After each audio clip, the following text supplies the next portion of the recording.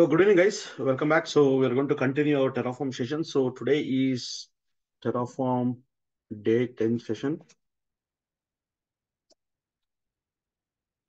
And today the date is 15th Jan 2024. And the timing is 4:07 p.m. IST. So guys, in the last couple of sessions, like the day 8 and the day 9, like the previous two sessions, right?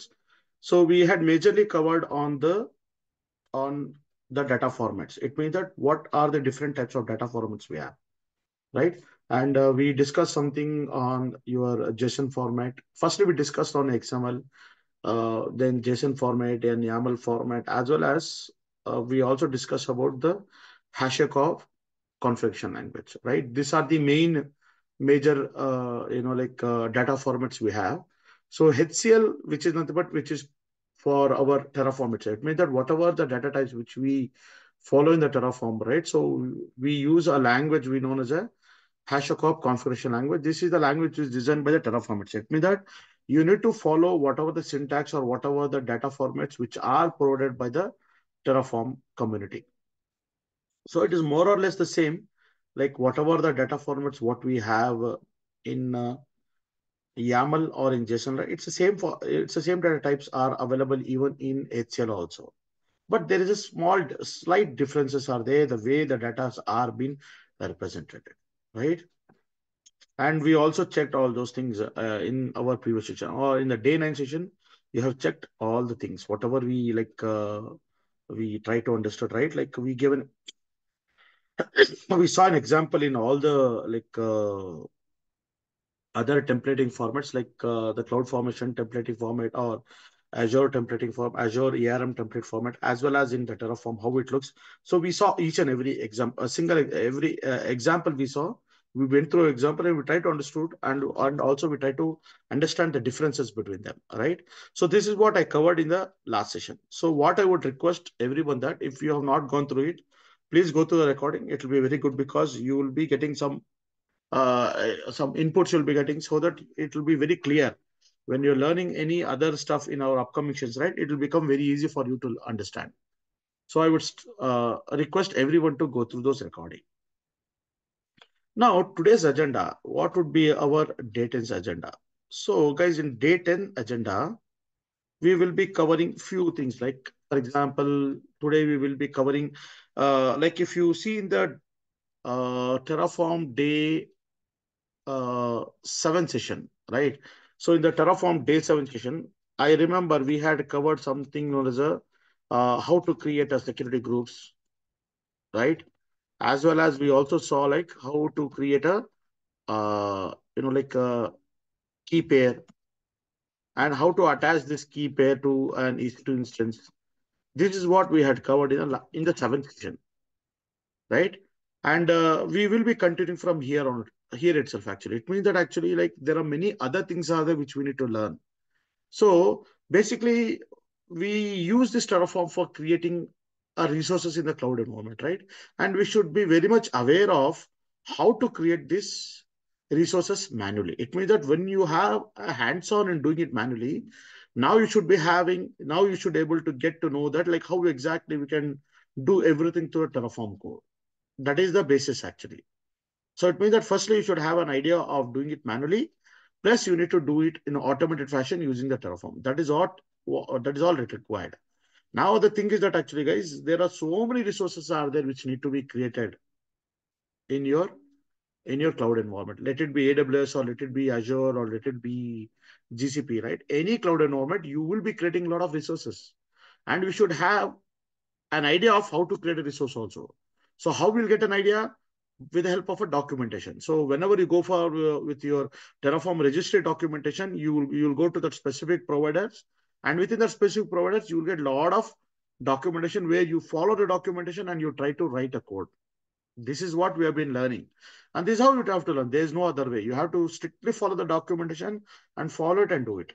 So there are many other things other which will be going to be add on in the upcoming sessions, like what are variables, right? What are the different types of variables you have? You have what is Terraform state file? Like that, there are many other concepts will come into the picture where we'll be learning, right? So now the thing is that actually, guys, so it is always because we all are beginners or we are learning Terraform.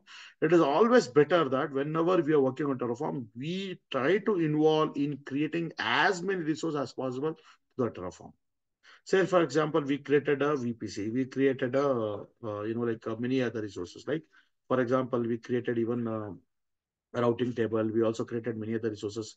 In the last session, or that is number day 7 session, we created security groups, key pair, like that. N number of resources are there. You need to always practice by creating these resources, right? Because what happened, right? At interview point of time, they might ask you any question.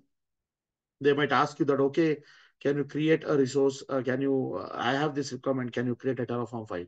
So you should be able to know that. Once you have practiced at least once or twice, I think that would be sufficient for us to remember and everything. Clear? So today, what we're going to do that today we are going to or today we're going to practice some more examples on creating few other resources. Uh, Say for example, you have an elastic IP. Okay. What is elastic IP? We'll also see that what is AWS underscore AMI, AWS underscore AMI underscore copy, like that. AWS underscore EBS underscore create or resource. AWS underscore EBS underscore create. So this is one resource, or this is one of the by using AWS EBS create, right? You can create an EBS volume, right? So there are many other are there. Like for example, I want to create an IAM user. So how to create an IAM user also we can check today, right? So when we practice all such things, right, we will get to know about that particular cloud environment also. What are the different features or what are the different services are provided by the cloud, as well as you'll get a habit of even writing a code within a Terraform, right? Now, before all these things, so we will be starting with this, guys. Actually, we'll be doing it this exercise today. But what I have thought, like, let me first start with something known as a local file, actually, or else a local provider. So we missed it, actually. It will take some time. Let me complete this. So what is this local provider? Local provider is something like, for example, in your system itself. Suppose this is my laptop. This is my system where I have configured, AWS credentials and everything. Here in my system itself or in my laptop itself, I want to create some locally. I want to create some file. Right? You can use a command to create a folder or to create a file or to create a directory. That is correct. But through the Terraform, is there a way to create it? Yes, there is a way to create it. That we call it as a local provider. Now here, if you go over here into the Google, now what I will do that, I will go to the Google and I'll just say terraform.io. So go to your registry. And here you will see that go to your browse providers, and you could see that you have various providers. Here, if you try to search for local something or local provider, can you see a HashiCorp local provider? Yeah, this is the provider I need actually. So this is the provider I need, guy. You can go to the documentation. If you go to the documentation and if you go through, see the local provider is used to manage a local resource such as files. Sometimes this was also been asked in interview, right? How to create any local file within your system by using Terraform. You have to say, I have to use a local provider. And if you expand it, what are the resources you have? You can create a simple basic local file, right? This is how you have to create. This is the example they are given it. As well as you can even create some kind of a sensitive file actually by using a local sensitive file. Clear? So these are the only two resources. There are no other resources which are provided for this local provider. I think only these two are available. So we can play around with these two only. Like, let me create a local file like this. This is what, right? So what I will do, okay, let me do one thing. Let me first log into my console, my AWS console. So let me log into my AWS console.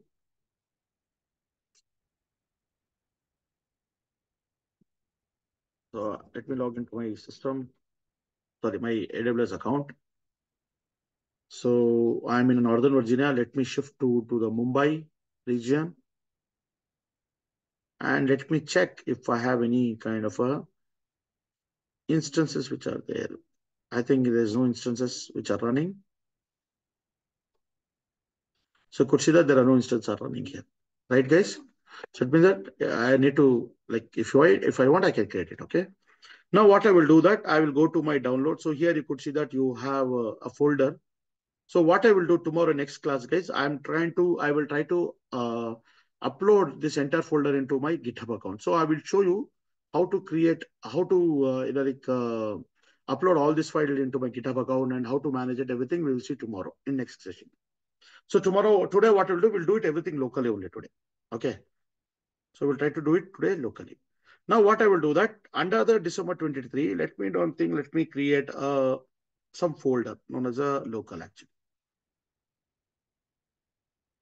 So I've created a local folder, right? Here what happened, I'll open I'll open my terminal. So I open the PowerShell terminal and then like I will do a right click over here and I will just go with show more options and then I'll open with the code. It means that I'm opening with my Visual Studio Code actually. Okay. So guys, you can do it here like this, or else what you can do, like you can go to your December 23 folder, right? And you can open directly over here with the code so that all will be available over here. So you can do this way also, right? So I've already created a folder over here and you could see that some other examples which we did it in last session, all these are available over here. So you can do this way also. It means that first you can create a folder, right? You get inside a folder, right? Here you can create a file actually like this. Clear? Now, what I will do that, let me create a file. So what is the file? I'll give the name by name main.tf file. Okay, this is the file I've created. Now what I will do, guys, I have to specify what exactly the provider is. Now, if you come over here into the documentation, you could see that if I go with my user provider, can you see here? It is saying as a Terraform. It started with the Terraform, and you could see that the required provider are not but the local. Yes, and you could see that the source is HashiCorp local, and the version is 2.4.1. So here you're hard coding the version actually. It means that you have a version which is latest is 2.4.1 actually. Suppose in your code, or suppose tomorrow you're working and there is a version of the 2.4.2 has come.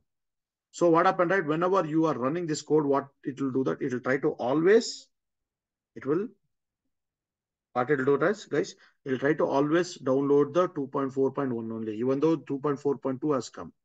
Or else if you remove this line or if you remove this complete version, whatever the latest is there, that will try to download until it will try to take it up. So now what I will do that, guys, I will try to take this whole code. So let me do one thing. Let me try to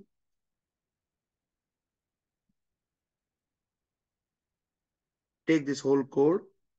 I need only this much. So provider local is not required. I'll copy this.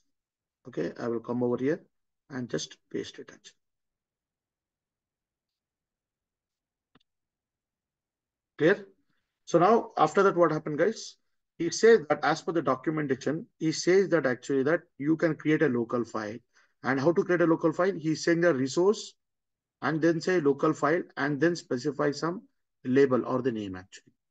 So let me copy this whole code and come over here and paste it.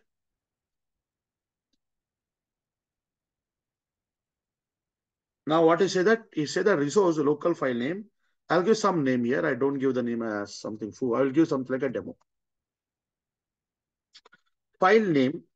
Okay, he is taking some path here. I'm hard coding or I will give the complete file name here itself. Say something like file name. What is a file name I can give? Something hello.txt file. Something file.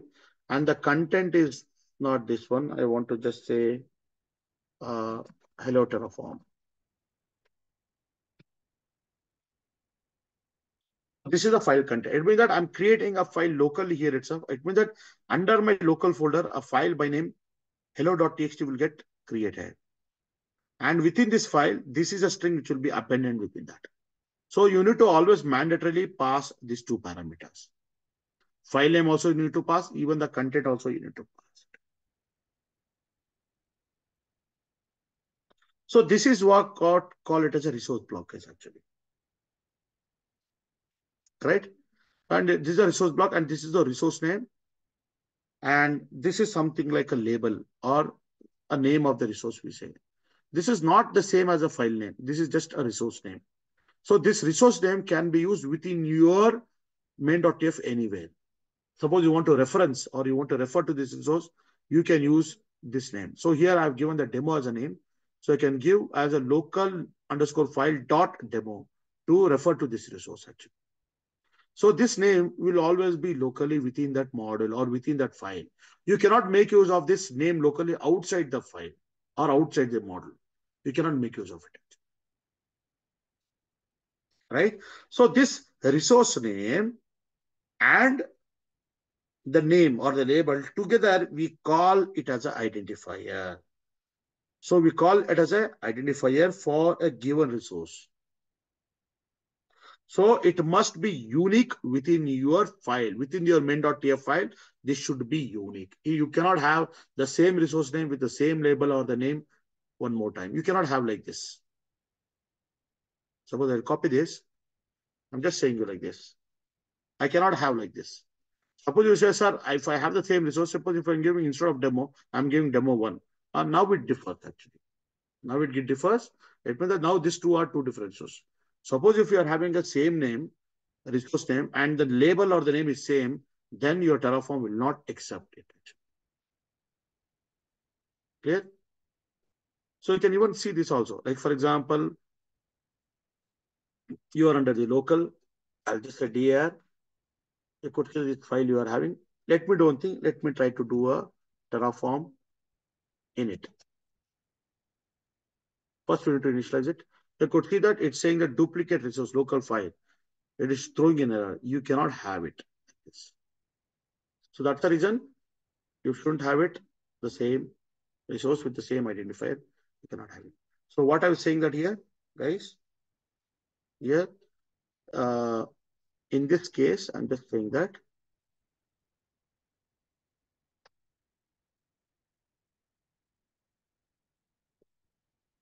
so here what happened, guys? So here what happened, right? The resource block declares a resource of a given type. Say, for example, here in this case, it is local underscore file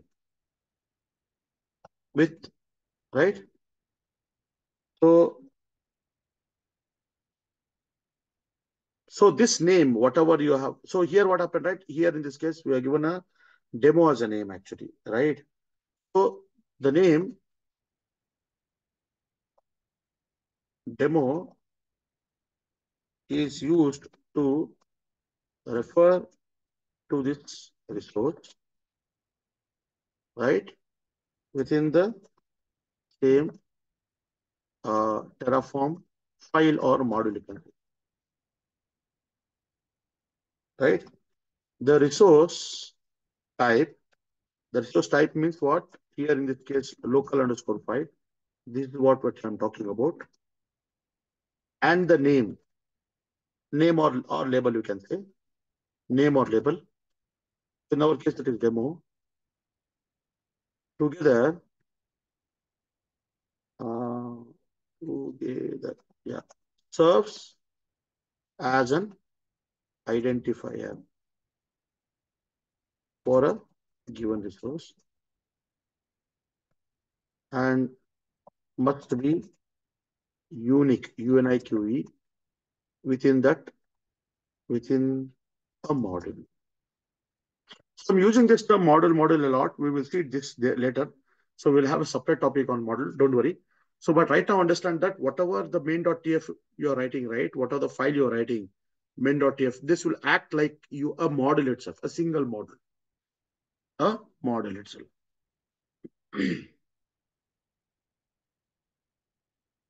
Clear, guys? So let us see now whether it creates a file. So what I will do, I'll go back to my uh, terminal. I'll just say Terraform init. So you could see that actually it has downloaded the 2.4.0 version. So because here you have given a 2.4 version. And once you are created, you know that these files have been, this file as well as this folder by name.terraform has been created. And you know the significance of having these files, right? So you can even remove it also. If you want, you can remove it. So if you remove this line, if you are not using this version, so what Terraform will do, automatically whatever the latest version is there. So here in this case, it is 2.4.1 only is the latest. That itself will get downloaded, right? Now what I'll do, once the Terraform init is initialized, you can even run a Terraform, what do you call, FMT format, and then say Terraform plan, right? It says that it is only adding only one resource, right? And then like I'll just say Terraform apply -FN auto -approve. So now you could see that actually it has created it. As you know, the plus mark signifies that it has created and the apply has been successfully completed. If you go over here, can you see here a file by name hello.txt under this local folder only got created because you're creating a hello.txt file. This file has a content hello Terraform.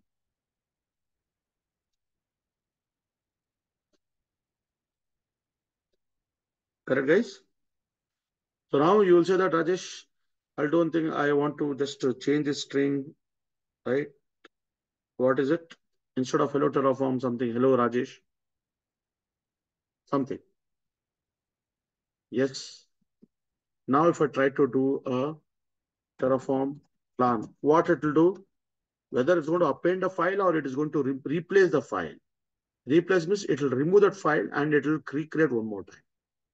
So that's the reason you could see that it is destroying that file again and again adding one more same file it is adding. So here in this case, guys, what it will do that it will not do any changes to the existing file. It will remove or it will remove that file and again recreate a file with the new content. So if you see over here, this is the new content. So if you try to do a Terraform apply -FN auto approve, you could see that it is destroying it as well as it is creating a new file. Right? You could see that it has been replaced with this hello Rajesh, and then like it has updated it. So one destroyed and one have been added. Go over here and you could see that this is the content it has. Clear, guys? So this is what the simple way how to use your local providers for creating a file actually. So sometime they might ask an interview. Just you should be aware of that. There is something as a local providers are there. #local. Clear? Now, okay. This is okay. This is good. Okay. Now, guys, what are the other things which we are going to see today? So, guys, we are going to see today, like, for example, in your last session, in the previous session, we saw that we have created the EC2 instance or EC2 resource n number of time, right? Suppose I create any resources. Here in this case, I don't have any EC2 instance. So let us try to do a EC2 instance actually. Let us try to create it actually. So what I will do that, I'll go back here and I will try to create a separate folder by name, uh, you know,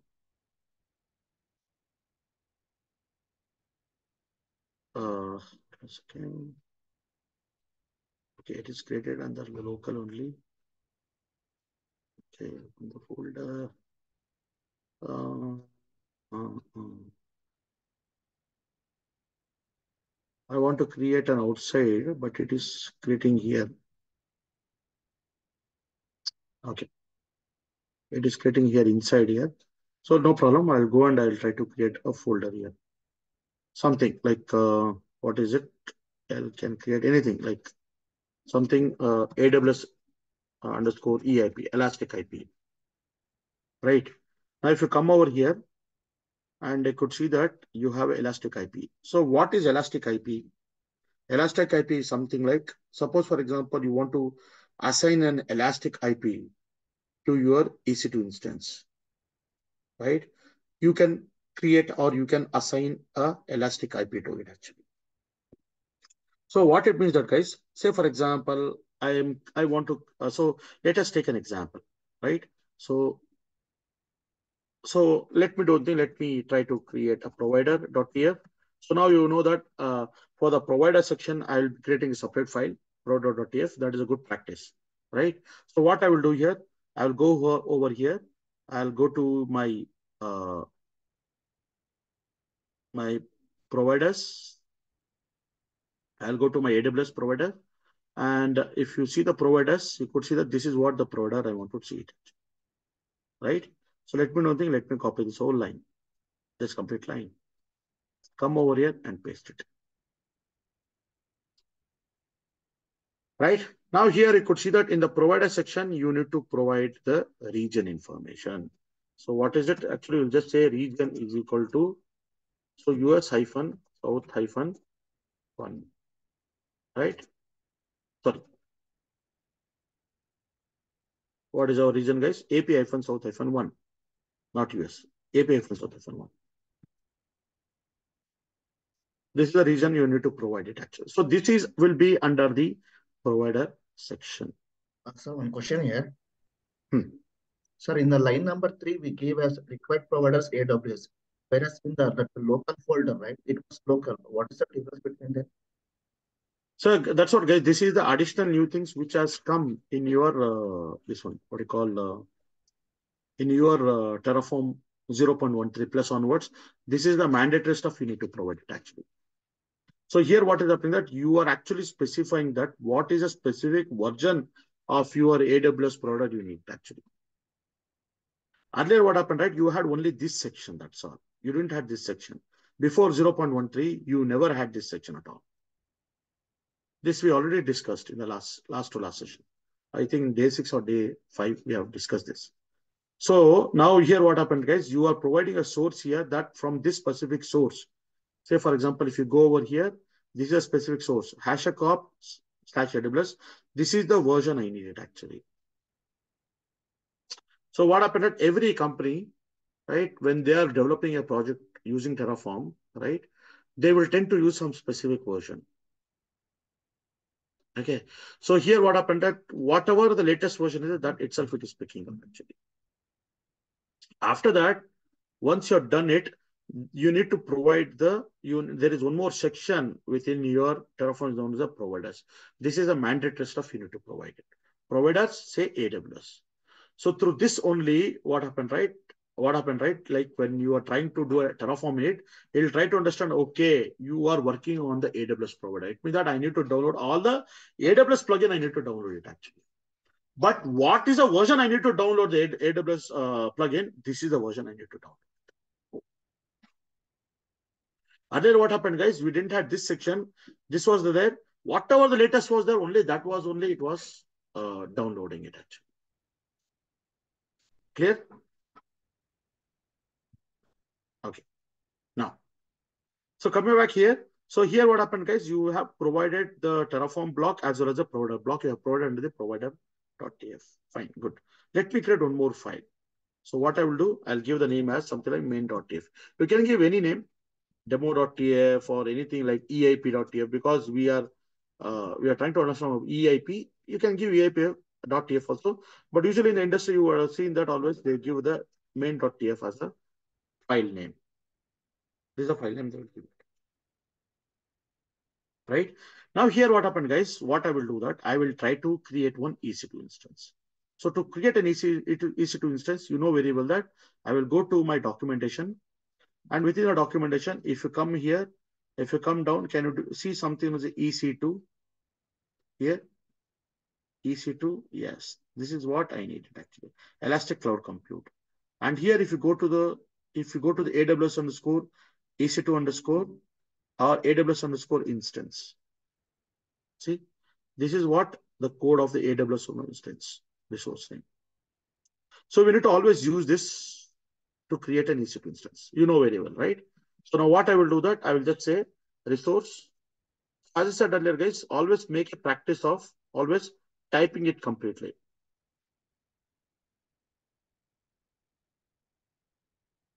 Okay, something like name, you give some name, server one, something. Okay, and then like open the bracket. And here you need to pass some value, something like AMI is equal to. So what is the AMI ID I'll give? I'll give the AMI ID of your Amazon Linux. So what is it? How you will get it? You have to just say launch instance and come over here and just click on the Amazon Linux or Ubuntu Linux, anything, Amazon Linux. This is the AMI ID I need. Actually. So I'm taking the latest 2023 AMI. This is the AMI ID I need it. Actually. I'll copy it and come over here. So because this is a string always, string should be always with the double quotes. We have seen that actually. And then like what is the next parameter? The next parameter is about the instance type actually.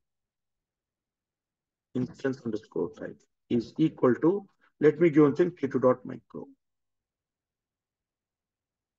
What else you need? I need a tag actually. Good. So I'll just say tags is equal to, open the bracket. And what it says, name is equal to.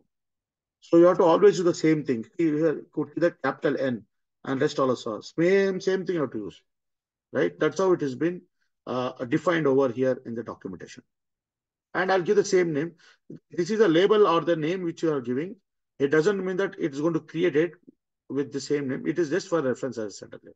You can give any name here. Okay. So what is a tag name I'm giving? Something like my server one, something.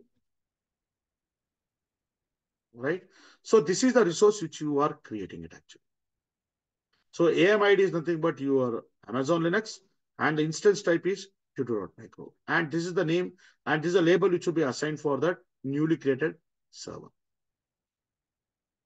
So you could see that, and this bracket has to be closed here and this bracket has to be closed here. This is a simple way of creating a resource, right? Now, shall we apply it and check it out, guys? Yes. Now go over here and come out from the local and you could see the cd to AWS underscore EIP, right? Here you could see that you have this provider.tf and main.tf. Provider.tf, you already know that it has this provider and in a main.tf, you have this resource file. Fine. Now, when I try to do a Terraform init, see, you could see that it is downloading the latest 5.31, 32.1 plugin because under the provider.tf, if you go through here, under the provider.tf, you have given the version actually. This is the version plugin it has downloaded. Now, when I try to do a Terraform FMT, and then I'll just say Terraform plan, you know very well that it'll try to create a EC2 instance, right? So it says that one resource will be created. What is the resource name? AWS underscore instance, that is server one. It will be created, right? And it is giving the name for the label will be given as a my server -1 because you could see the code. I have given the same. I have given the tag as my server one, or you can give the same name, or you can give anything, right? I'm giving the name as my server one. So now what I will do that, you know very well that, sir, when we try to apply it, it will create it. Terraform apply -FN auto -approve.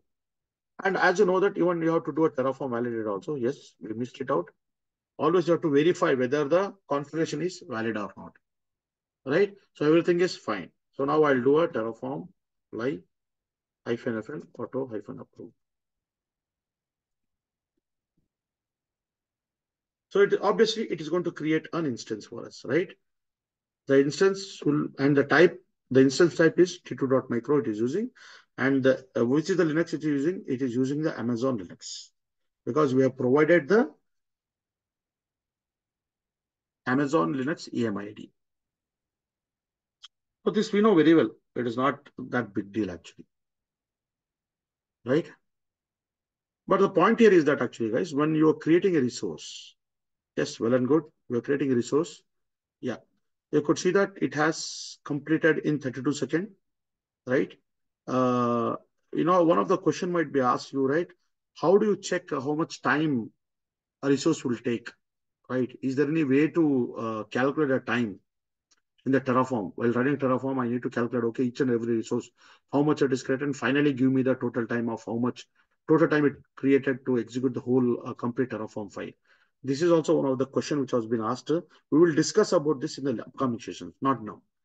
Okay, we can even display like what exactly time took for each and every resource to be created in seconds or even in minutes. Okay, so now come over here and you could go to your console and you could see that actually, guys, it has created an in-situ instance. You could see that it has created with the name my server one. And if you click on this, and if you see that, guys, it has assigned a public IP address for you. 13.23.45.164. This is well and good. Now, what happened, guys? When you try to stop this instance and start the instance, you could see that the public IP address will change, right? So since because it is because under the free trial, if you're creating, and this is basically a public cloud, right? Because whenever you try to restart the server or when you stop and start the server, automatically what the Amazon will do that it will try to assign a new public IP address for that particular instance. Whenever you reboot the system or whenever you stop and start, automatically it will try to give a new public. It means that it will not try to fix any one IP address for a particular instance. No, it always be giving a different IP address based on your whenever you're starting the server or whenever rebooting the system or when you're stopping and starting, right? Every time. And every time this public IP address will change it actually. And you will say that, Rajesh, I don't want to change this public IP because if you might have been hosted some application here and you would have added this public IP address in the load balancer. Now what happened, right? As soon as you stop and start, or as soon as any kind of upgrade happens to your system where it needs a reboot, force reboot, if you're rebooting, again, the public IP address would be changed. Again, you have to go and update the public IP. A newly created or newly assigned public IP address, you have to go and create, you have to go and update in your load balancer. It is just a tedious task, actually. Hence, what they suggest that actually go and try to attach a static IP address, static public IP address. If you come down here,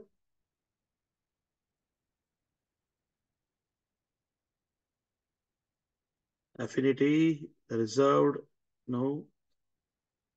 Let me go to the networking.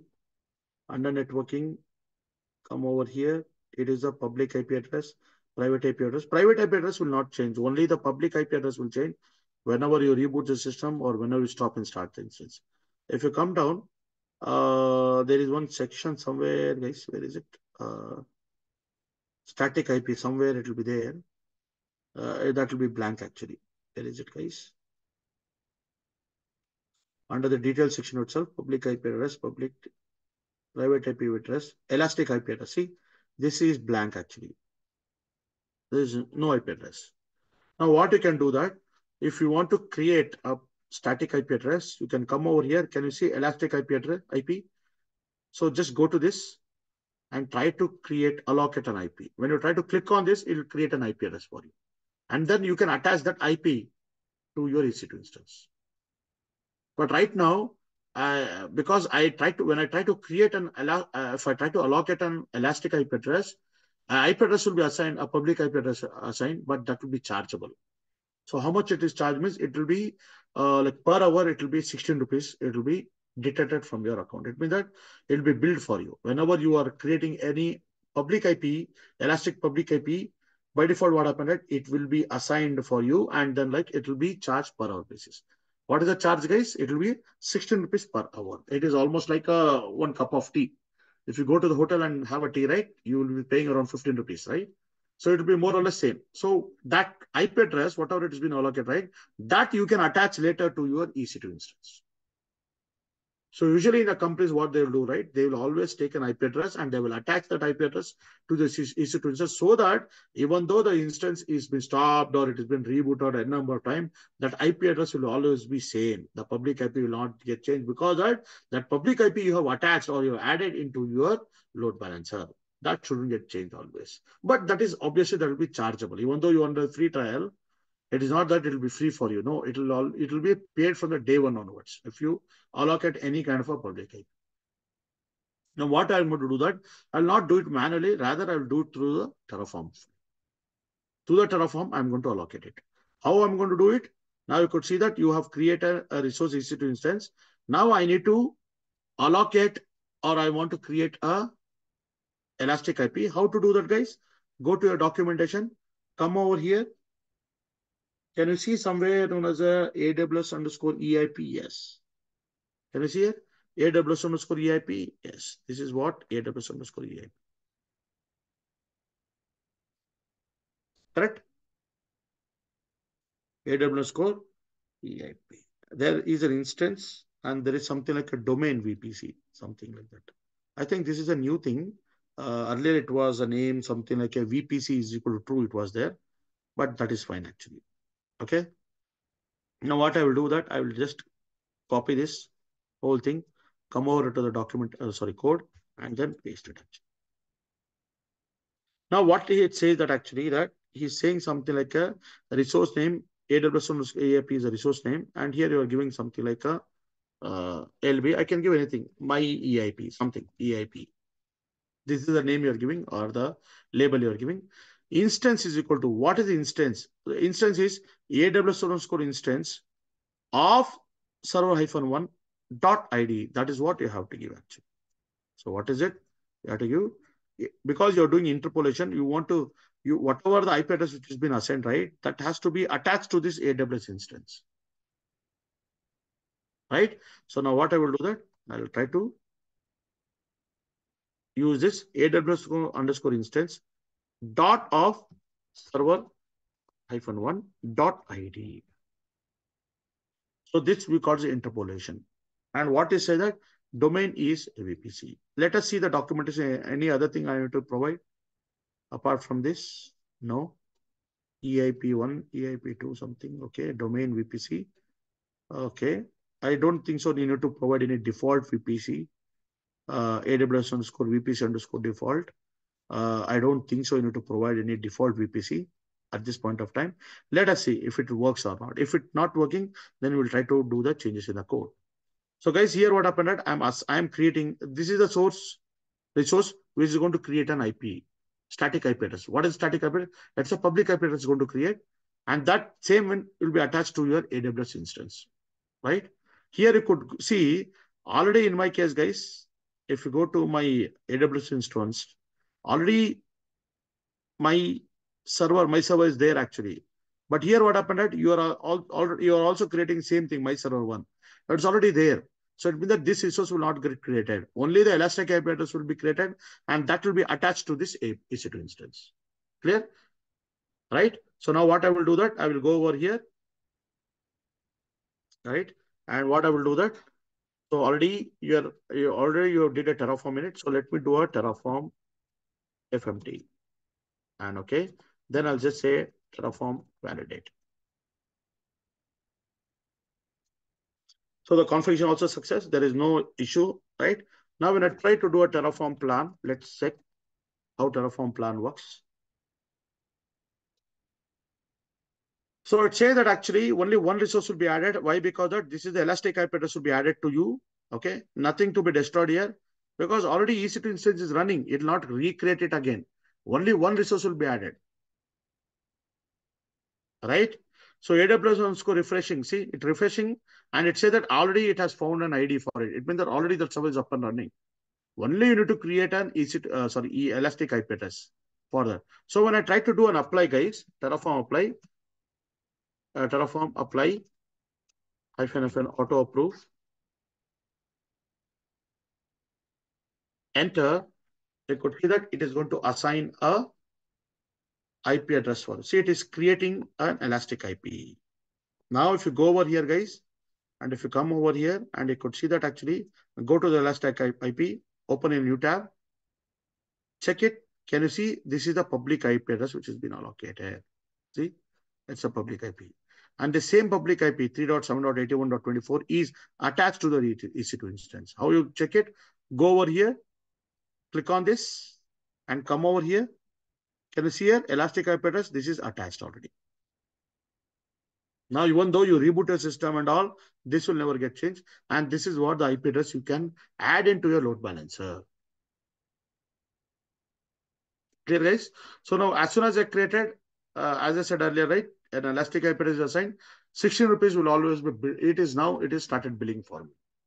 So this will be applicable for only 1 hour. After the second hour, if I'm not destroying it, second hour, another 60 rupees will be added. So totally I'll be getting 32 rupees actually. Again, so if I leave like that, guys, the billing will be keep going on. So it is per hour basis, right? So assume that the whole one day you live without destroying it. So how much bill you're going to get, right? You're going to get a very big bill. Suppose the whole month you left without deleting this elastic IP tree, you'll get a very big bill. So always make sure that actually whenever you try to create the resources and play around with that, please even try to destroy it also. Please destroy it also. Clear, guys? So now what I will do that, I will go over here. Okay, Rajesh, I don't want it. I will just better to do a destroy. I'll just do a terraform destroy. Enter. So what and all it is destroying? It is destroying the AWS instance as well as the Elastic IP also. See, both. AWS instance is also destroyed, and even your Elastic IP address also is getting destroyed. Everything you want to destroy it. I'll just say yes, and I could see that it is getting destroyed.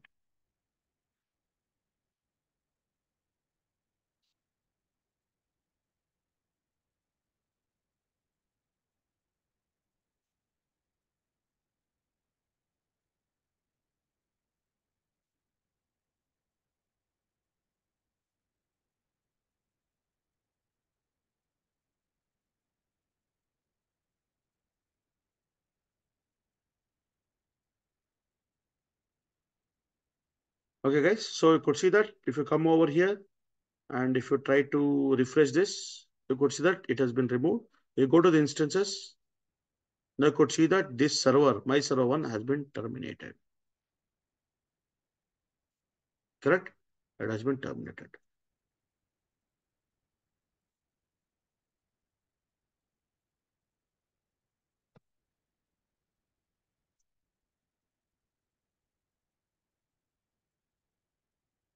Okay.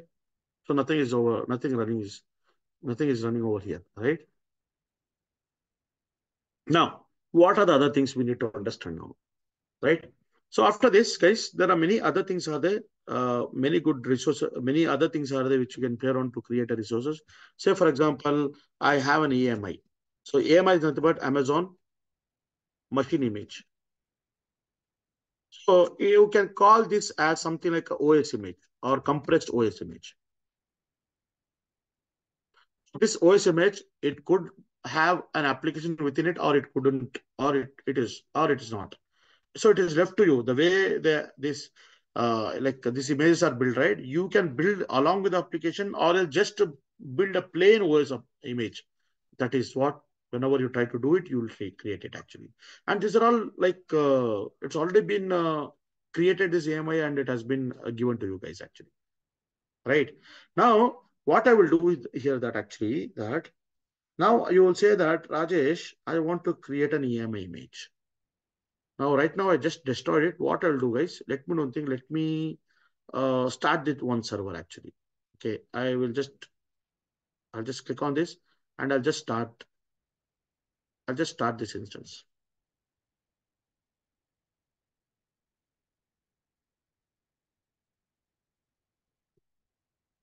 Instance state is equal to running. So let us wait until this server comes out.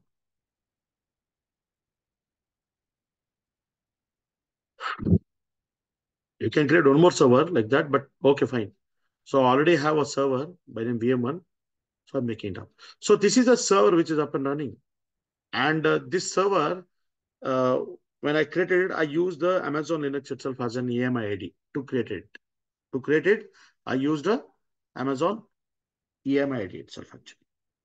Now, so guys, now whenever you have this instance, right? You have this instance up and running.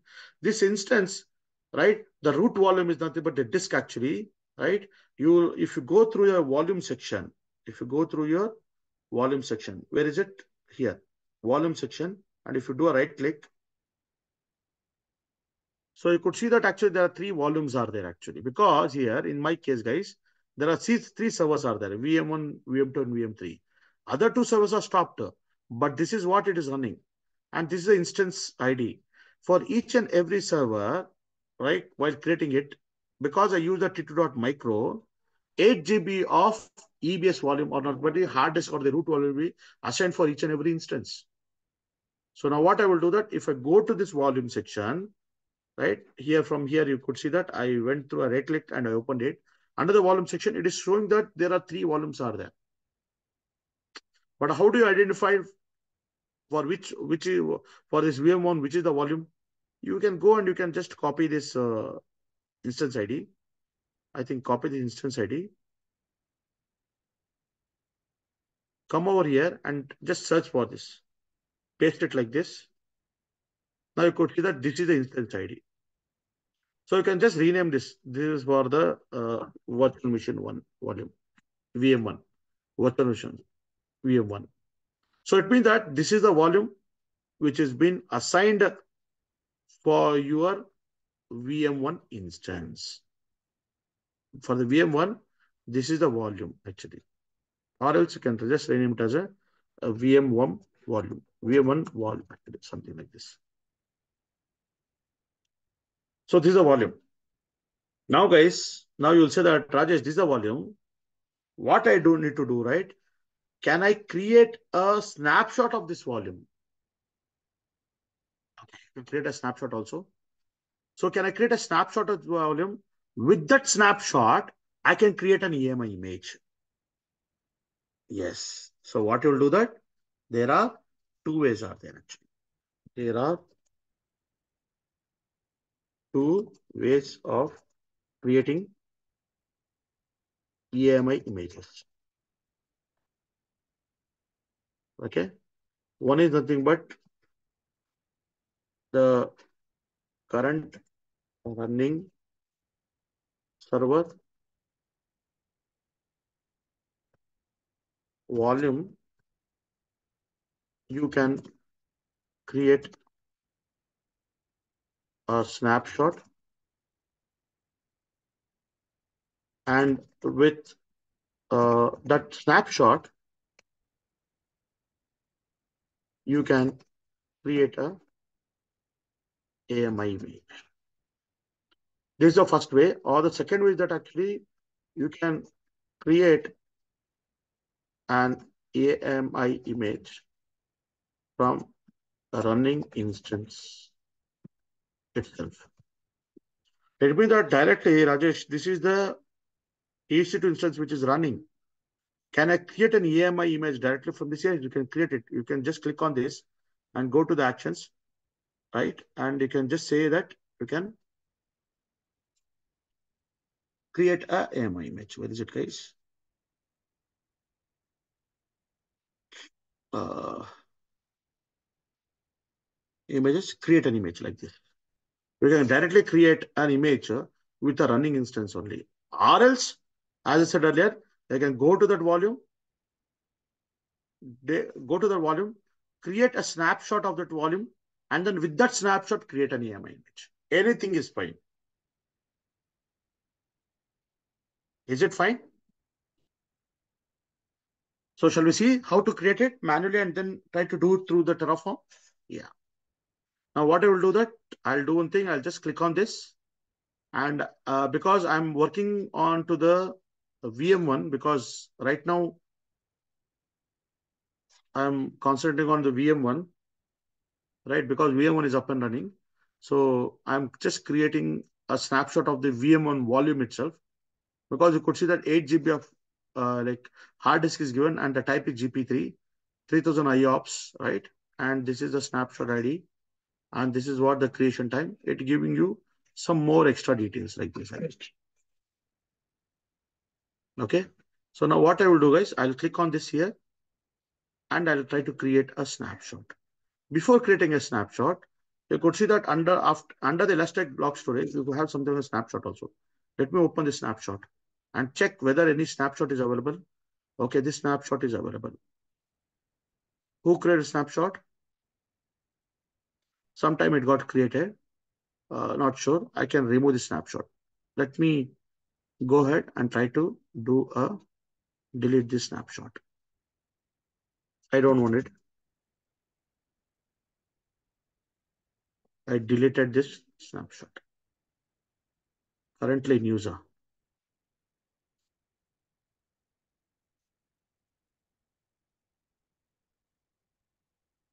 Okay. Fine. No problem. Let it be actually. Now what I will do that, I'll go to the volume under the view wall.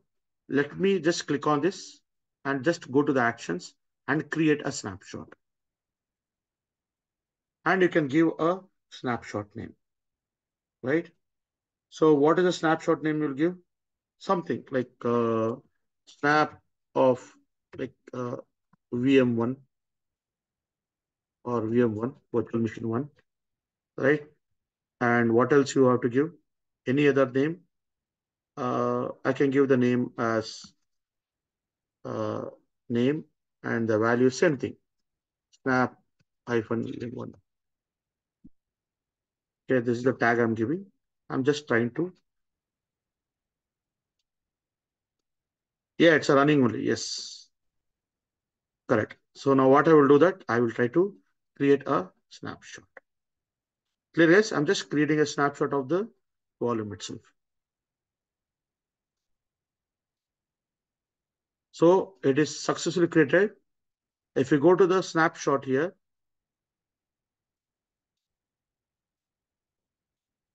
hold a second, guys. So where I was, guys, actually. Okay. Sorry. Wait, hold a second.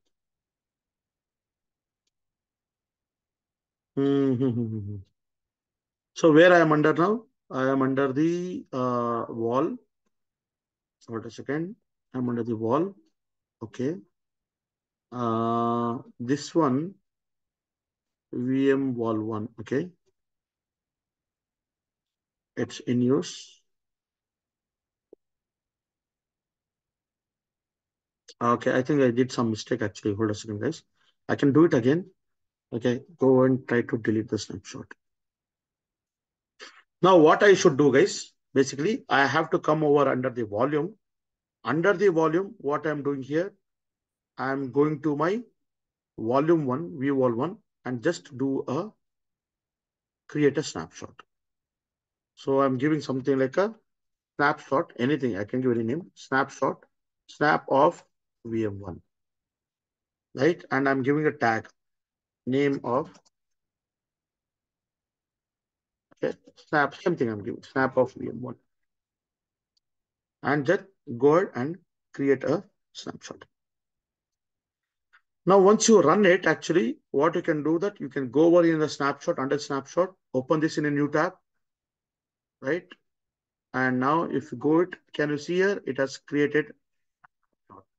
It is still pending because it is creating, because it has to take a whole snapshot of the 8 GB. This will take time, guys. It might take around, yeah, it might take around less than a minute. It has completed with the snapshot. With this snapshot, actually, you can create an AMI ID. So create an image from the snapshot. Create an image from the snapshot. Now, create an image means you are creating an EMI ID. So if you go to the EMI ID, let me try to do a right click, open the EMI ID. Do you have any EMI ID? No. So let me do one thing. Let me click on this. Let me do an action and let me create an image from that snapshot. So what is the snapshot name you have to give, guys? Anything, like for example, something, my new VM1 snap actually, something, virtual machine snapshot. I'll give the same name. Architecture is x64. You can even verify here what happened, guys. When you try to go to your instance, actually, this is nothing but your virtual machine 1. And if you try to come over here and you try to understand the disk, actually, the disk type, whatever it is assigned, where you'll get to know when it comes to storage, right? Go to the storage. You could see that it's an EBS volume. It is XVDA. Fine. XVDA. Now, what is happening is that here, when you're trying to create a snapshot, it is saying that it is giving the name as /dev SDA1. No problem. Let it give us actually. And what are other things? Do you have to give any other name? So it is creating with the /-da1. This is snap ID, and this is what it is using, 8 GB, and GP3 is a volume type. It is by default, it is taking this value, root device name. You need not to change anything over here actually, right? And then try to do a create an image, right?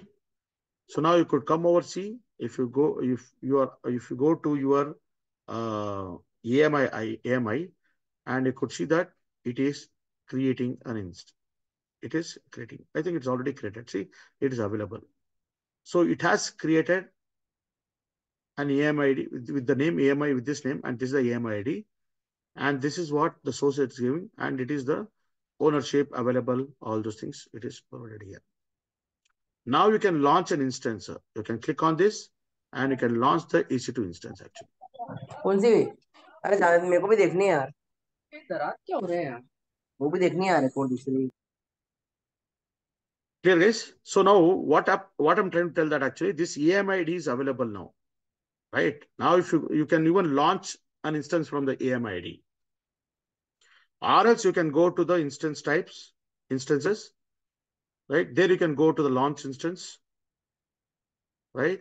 You can give a name, and here under your my AMI, you can go here and you can select this, whatever the AMI which is available. My new VM1 Snap AMI is there, and you can launch an instance with that. Now the thing is that here, guys, actually, when you have this AMI ID, right, there are many things you can do it actually. This is the new AMI you have created now. If you click on this, if you go to the action, can you see here, you are having something known as a register AMI permission and copy AMI. So it means that actually, suppose you are under the Mumbai region, you have created this AMI ID. Now you will say that, Rajesh, I want to copy this into the Northern Virginia. How to copy it? Just click on this, go to the action, just say copy AMI. You could see that you can give a description that, okay, this is the name, this is the AMI ID you are copying it. Okay, you want to give any description, you can give it. You could see the destination where you want to copy it. So you can copy to the Northern Virginia. Like this, you can give it and you can try to copy it. Just say copy AMI, it start copying it. It means that from one region to other region also you can copy in AMI. Whatever you have created in AMI, right? That you can copy it.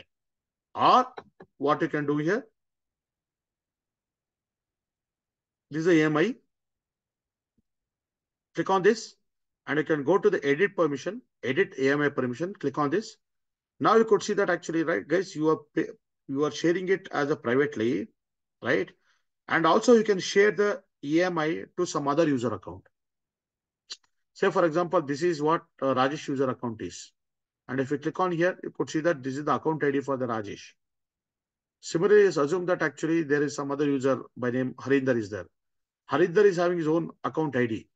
If Harinder wants my EMI ID, right, I can come over here and I can give the add account ID. So it means that I want to copy this snapshot or AMI ID to this particular account ID. So if I do an account ID, I need to provide that account ID like this, and I can start sharing it actually. It means that you can even share between the user accounts, from one user account to the other user account. How you will do that? You have to go here under your AMIs, click on this, go to the actions, edit AMI permissions, and then like add the account ID here. You have to add it and you have to just say save changes. It will start copying that. What are the AMI is there? It will going to copy from your account to that. What are the account number you have given? All these things, guys, whatever we tried, we can do all these things through the Terraform action. That is the beauty of Terraform, is that whatever you do it manually in your AWS account, right? Same thing can do everything in an automated fashion using an AMI, using a Terraform, because Terraform provides all kind of like resources for you to be created, right? Now, how to do that actually? Now, okay, fine. Okay, I think let me remove this. So you're creating a volume and all, guys, it will be a chargeable because you are creating a separate volume name, volume, right? A new snapshot. For the snapshot, you created a volume, right? Right? You assign a volume 8 GB, that will be charged per hour. Will be charged per hour. Here. Okay. Now what I will do that I'm trying to do I want to create a AWS AMI. To do that, actually, you can go to your documentation. Can you see something like AWS underscore AMI? Yes. Right click on this. Can you see something like here, for example, guys, AWS underscore AMI, or else come down. You can create it actually. So they have changed many of the things actually, right?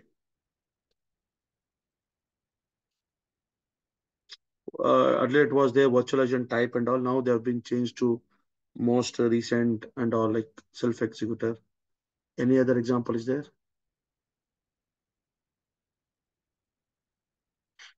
No. AWS underscore AMI. Yeah.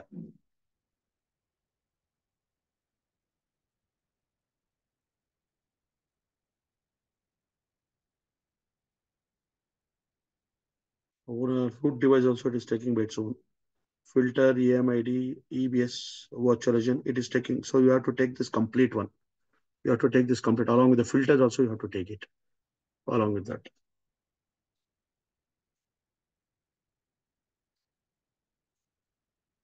Yeah. But here, while giving it, HPM is there. Okay, you have to give the filter name, my AMI, you have to give it actually. So you have to give a my AMI ID or else.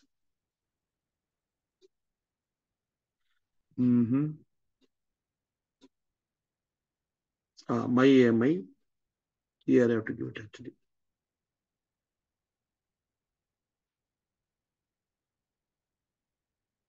Hold a second, guys.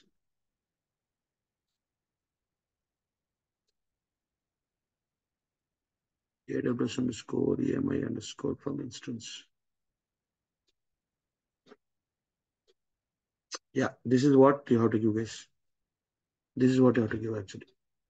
This is a separate new resource which they have created. Now the AWS underscore AMI from instance.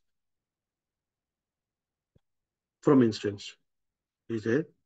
So this is what you need to use it actually. Name a resource. No, this is from instance actually.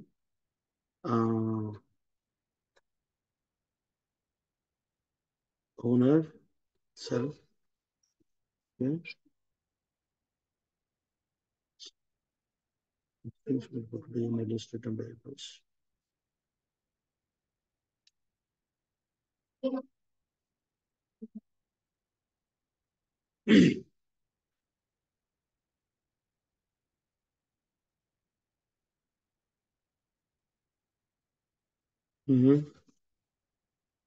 Sample.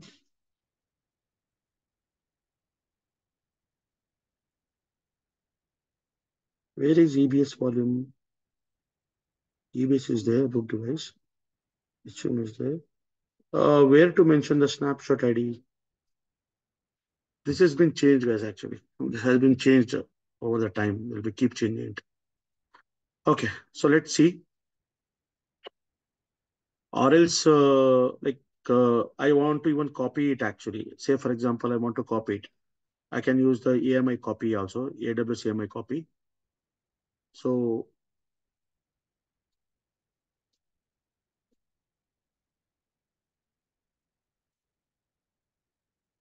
AWS copy ID. So it means that you are having a source AMI, okay, and the destination where you want to copy, right? All the details have been provided here. Assume that actually, guys, here in this case, I have my AMI ID. This is my AMI ID that is there. It is there in the Mumbai region. Now I want to copy it to the Northern Virginia. I want to copy to the Northern Virginia. How to copy it? You have to use AWS underscore AMI underscore copy. So to do that, what I will do that, I will go to here. Let me do one thing. Let me create um, a separate folder. Here something known as a,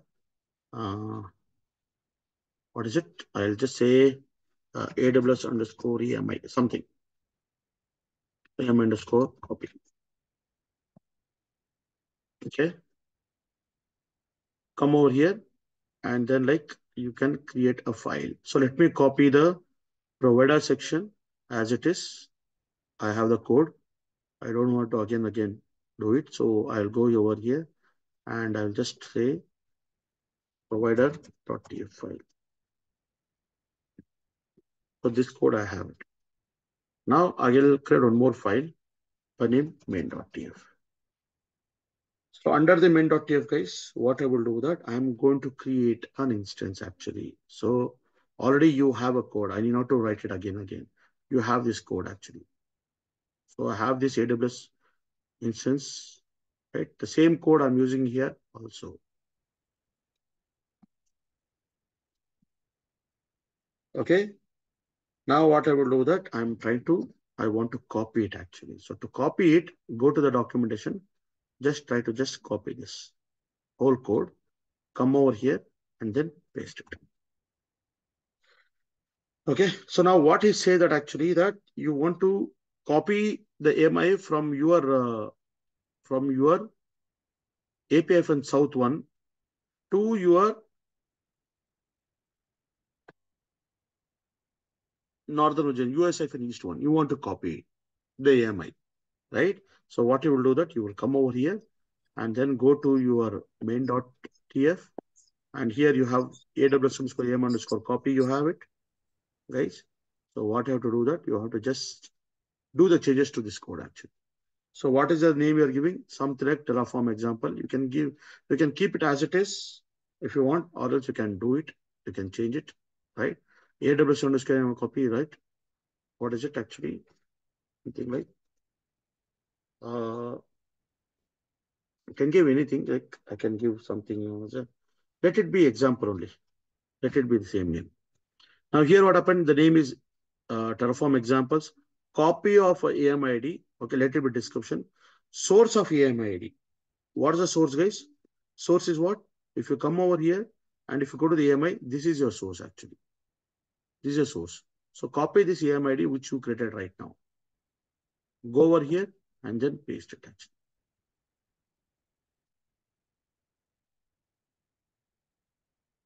Okay. This is the AMID. And what is the name you need to provide? Here you could see that if you go to your this one, you gave the AMID. Did you give any name actually? I didn't give any name. I can give something like a anything. I can give something like a tag something. Okay, AMI from Mumbai actually, something like that. You're giving a tag actually, right? So what you're doing that here from, if you so go to provider.tf, your AMI is there in APF and South-1A because under here in this region. But where you're copying it, you're copying it to the US-West-1. And this is the AMID which you want to copy from your source to the destination. Clear, guys?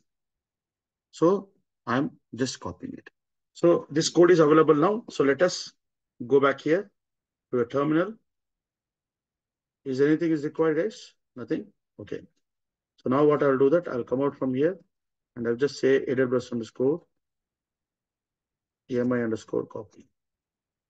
I'll just say Terraform init.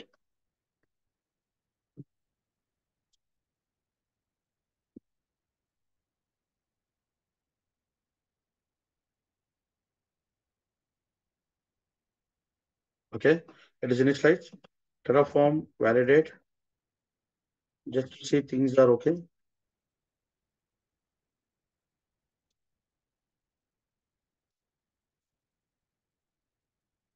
Okay. I'll just say Terraform FMT, Terraform PAM.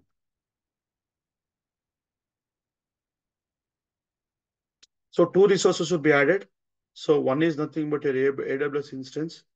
Okay. And other is nothing but it is going to copy it actually. So from where it is copying, guys, it is trying to copy to the source AMI is US-East-1, right? And it is giving it actually, right? So, but here, one second, but your source AMI is not US-East-1, right? Where is it actually? It is under AP-South-1, right? So source AMI is not here. This is there in our AP-South-1.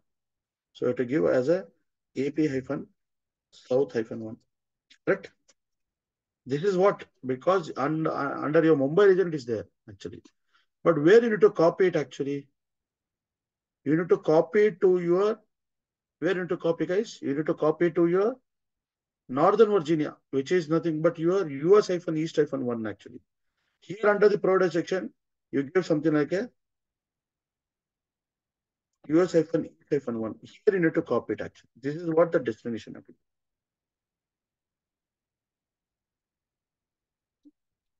Correct? Huh? Am I correct, guys? Correct? Now I will just try to do a Terraform valid one more time, just to make sure that the syntax is everything fine. Again, I'll do a Terraform plan.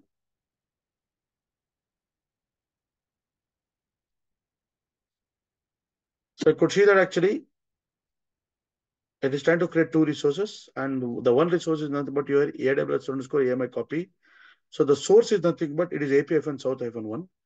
Where's the destination? Is there anywhere it is destination is provided? No. Right? Now let me do an apply for it. Terraform apply -FN auto -approve.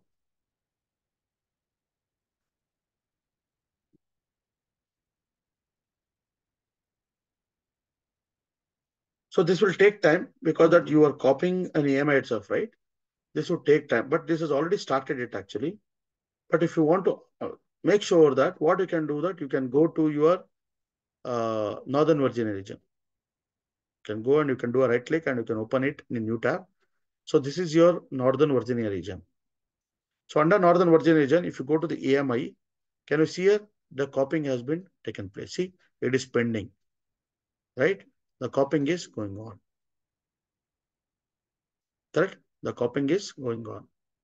So since it has been executing, since it is running, right, this will take some time, guys. 1 or 2, mostly 2 to 3 minutes, it will take you to copy this whole AMI.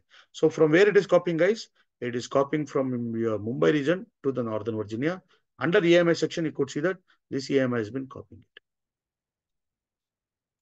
Clear?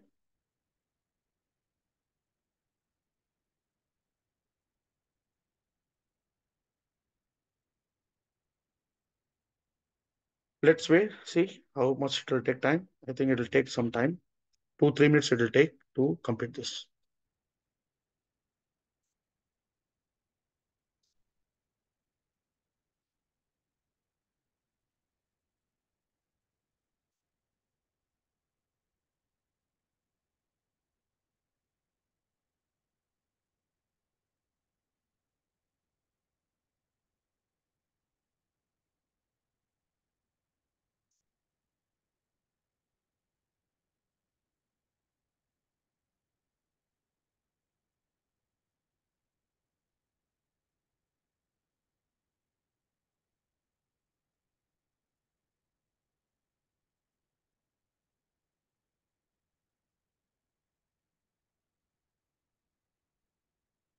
Okay.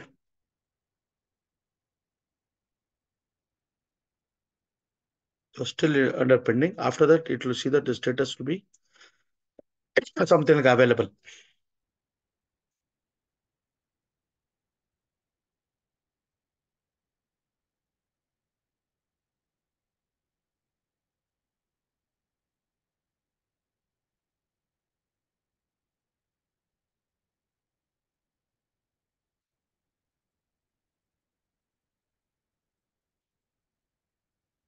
So like that, guys, like in an interview, like they'll definitely ask you to create a resource and all, right? Definitely they'll ask you all these things. Have you created a volume group?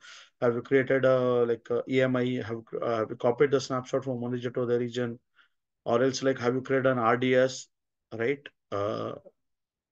Database. Have you created any implementing a Lambda function within your Terraform by using Terraform, right? Or else have you created any kind of a Fargate service using? So like that, whatever you know about the AWS cloud services, right? Definitely what happened, right? You need to practice on how to create the same resource using Terraform.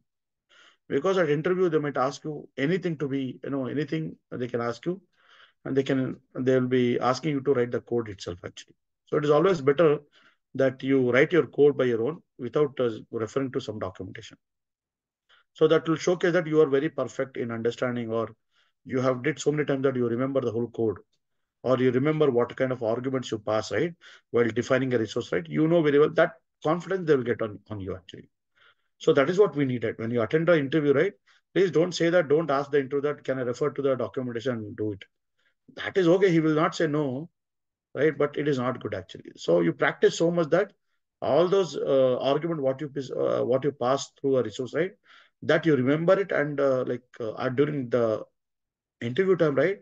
If you are able to write it very clearly, very specifically, that will be kind of a good impression on you. Actually. Good impression on you.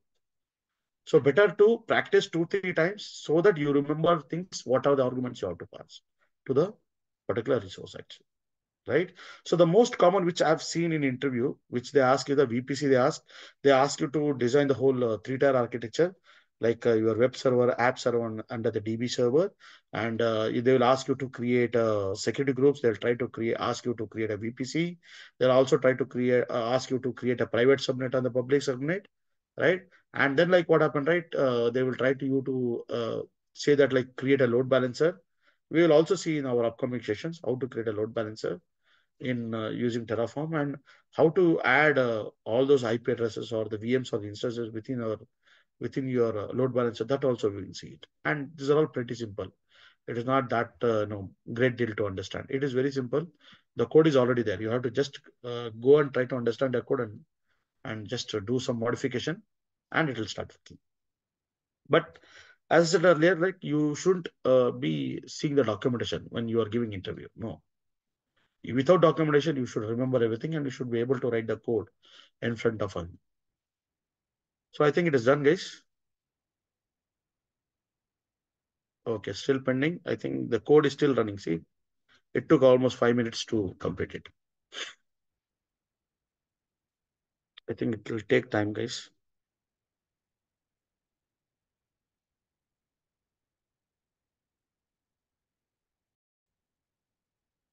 Okay, guys, so it has been copied now, but it is throwing an error like this, creating an EC2 instance invalid AMI not found. Okay, so what I understand actually, we are trying to, as part of this code execution, right? We are trying, yeah, we are trying to even create this EC2 AWS instance also. We are creating it. So where we are creating under the your Northern Virginia, but this AMID doesn't exist, right? Hence it has failed. I think I could have removed this resource actually. Yes, yes. You're supposed to not add this Yeah. resource creation. Yes. That's how. Yes, right. So that's how it is throwing an error. Otherwise, it has copied actually. This has copied. Okay. So now I want to destroy it. You know very well that how to destroy it. I'll just create Terraform destroy -fn auto -auto.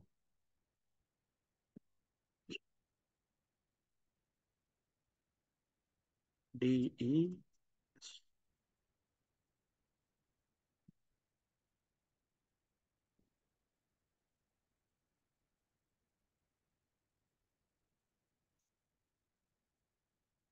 So only one resource will be destroyed because like EC2 was not created. Yeah, I think it is destroyed. Go here to the Northern Virginia. You are in Northern. Just do a refresh. See, it has been removed actually. Right? Come over here. Is this is removed? No, it is not removed. But yeah, it is not removed. That's fine.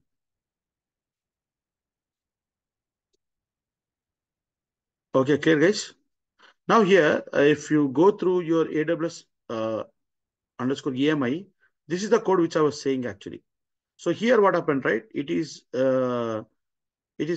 will create an AMI by creating a snapshot of it actually. By creating a snapshot actually. So you can even create like this way also. You can try out with this actually, right? Here, what I have to do that if you come over here and if you go to your snapshot, you need to pass this. Okay, I've removed it. When you created the snapshot, right? The the same snapshot ID, you need to copy. Not Virginia.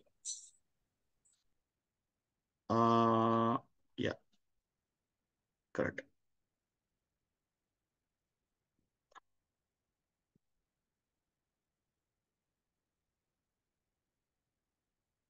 Yeah, this snapshot ID you can give it actually. Yeah, I'm not the original. Sorry. Yes, this snapshot ID you can give it actually. So with this snapshot ID, it is going to create an EMI actually. You can even try that also. Like here, uh, go here. I'll remove this resource. I don't want it. And come over here and go to this. Copy this whole code actually.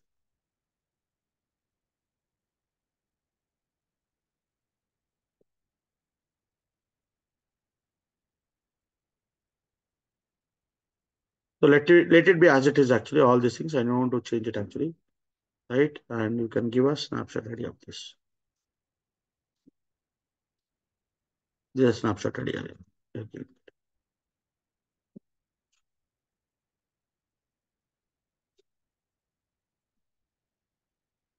Right? With what name it's going to create? Something like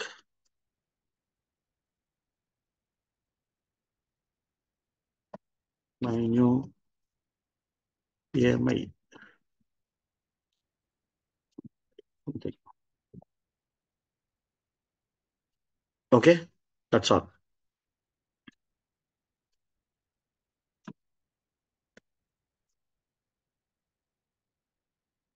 Terraform. What is it? Okay, before that, let me go and do the changes in providers. API-south-1.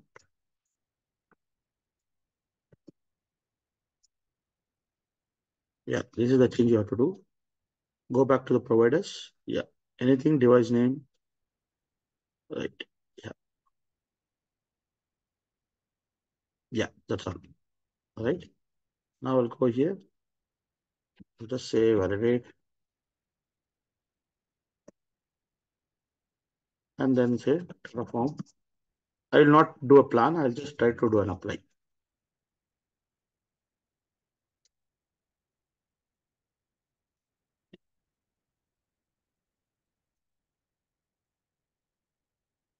So it's going to create an EMI, right?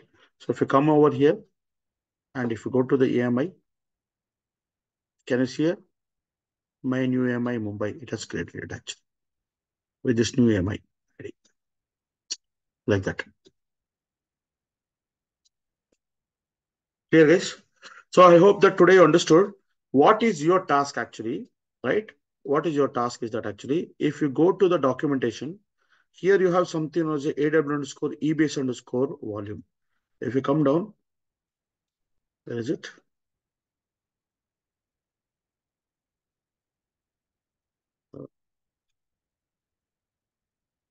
Or else here you have EBS, right? Go to this section, not this, here, EBS. Under EBS, can you see here? You have to go and create an EBS volume. What is an EBS volume means? Say, for example, here you already have volumes actually. You want to create a new volume. So how to create it? I'll just go and create a volume, create volume, click on create volume. So here you can select the volume type, GP3 or GP2 or GP1. So I'll select as GP3. I will give the volume of something like a 10 GB, okay, or whatever, IOPS something. So tag I can give something like a name is equal to my new volume, something. And then you can create it. It means that you are creating a volume or the volume of a size 10 GB. Can you see here? My wall one. Now you could see that actually it is creating state actually. Now it has been available. It is available.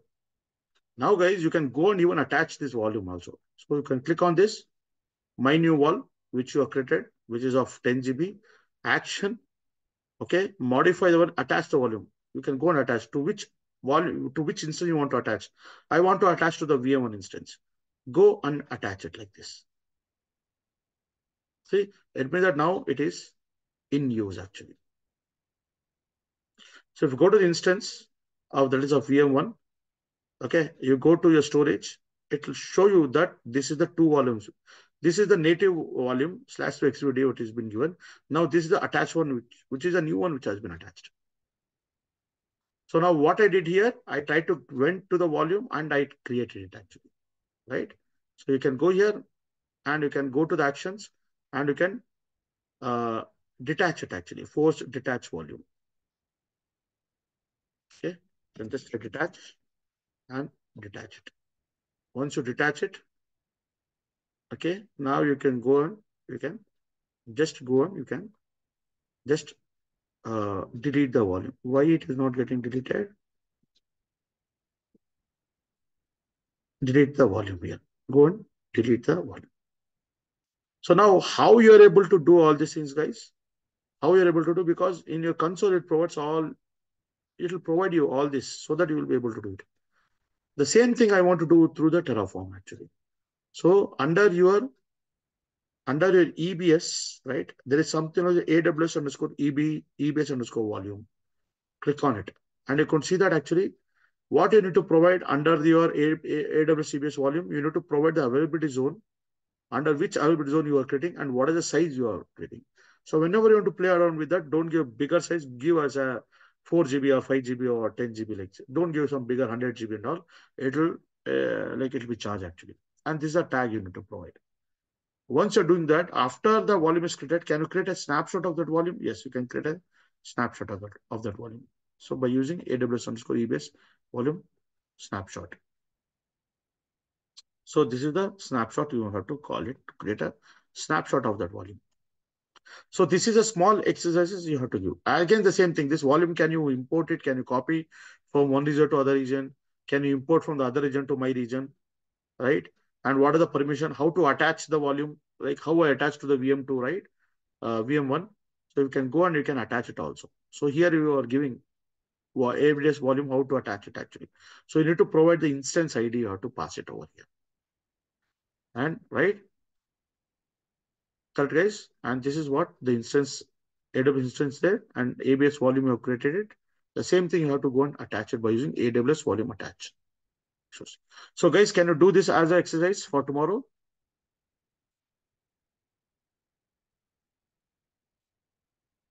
So you have to create an ABS volume, create a snapshot, copy the snapshot from one region or other region, and finally attach it. This, you can write a single Terraform file to achieve all the things.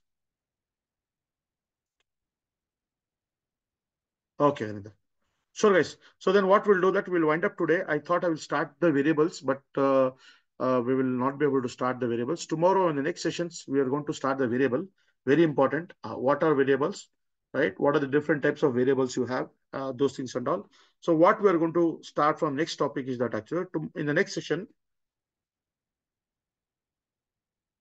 we will start with how to create an IAM user and attach a IAM user to the instance. Simple. It is also simple, very simple. After that, we will start with the variables. What are variables and what are the different types of variables?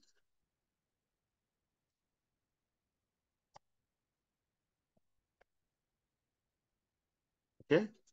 This itself will take around 2 hours of session or more than 2 hours also sometime. Right. So the next section will be only concentrating on the variables, guys. Okay. Maybe tomorrow or day after tomorrow, I'll take class. I will confirm you. Maybe tomorrow itself, I will take a class. Okay. And I will try to take around 2 hours of class so that we will be able to at least try to complete the variables part tomorrow. Clear? So, okay, guys, I think we are done with today. Do you have any doubts? If no, then we will want to wind up today's session. Is it fine with everyone? Harinder, Mahesh, Ram? Yes, Yes, sir. Yes. Sure, guys. Chalo then we'll meet up tomorrow again. Okay, I will confirm you. If not tomorrow, then day after tomorrow, definitely I will take the class. Morning time. Is it fine, Samir, Venkat, everyone? Yeah. Yes. Okay, sir. Yeah. Chalo then, tomorrow we'll meet again. Let me stop the recording.